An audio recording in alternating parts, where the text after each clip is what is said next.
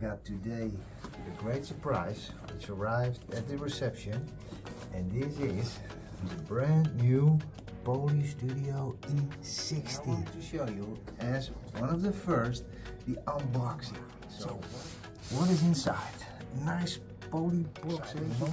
Get your coffee ready, don't forget that. Look at that. So what I noticed is I see here a bracket, so that's good to know. There's a camera bracket coming along with this Poly Studio E60 here. We got here something, try to show you that. We have here, look at that, we got a manual here, right? We got some screws. I see here a remote, so we have a remote here, really nice, on and off. Microphone mute, like pen till zoom. We got a zoom control here. We have tracking on and off, and you can switch there between tracking modes. Nice. And I see some presets there, really nice. And it is Poly branded.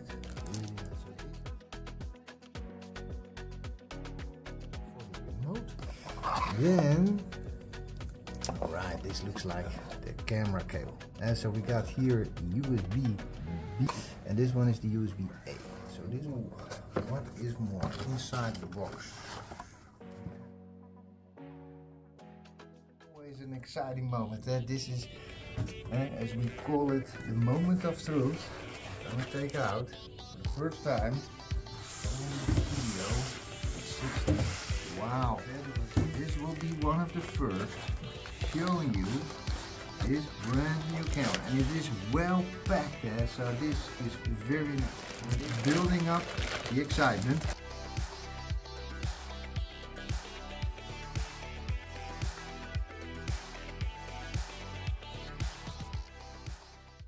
So this is a brand new pan tilt zoom camera from HP Poly.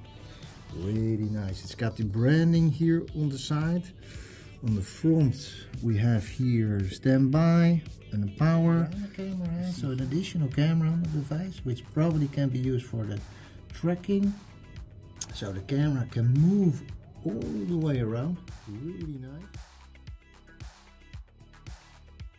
But of course I will share all the specifications under the descriptions.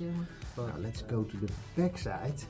This is always an exciting moment, and as we've seen, we had that USB cable coming along, so you can connect it over USB. It doesn't power over USB, so you need to connect a separate power cable which comes along in the box, or you power it over the PoE. Really nice. And here I think this is a Kensington lock. For the AV integrators, there is a wall mount coming along with the Studio E60. Now how do you connect that to the Studio E60? You do that underneath. There is here the tripod mount, really nice. So you could use that to connect it to, for example, the wall mount which comes along. So you can just use it. There's a screw coming along with the Studio E60, and so you can just attach this and attach the whole bracket against the wall. And there's also here some holes to screws, and they're coming along. Also in the package we got some screws, and again it feels really solid. This is a sort of like same with the E70, and it feels also, this camera, the E60, feels very solid. I will do some additional videos like how to install it, how to do software upgrades in the future. But thank you for watching, and I'm already looking forward to seeing you in the next coffee game.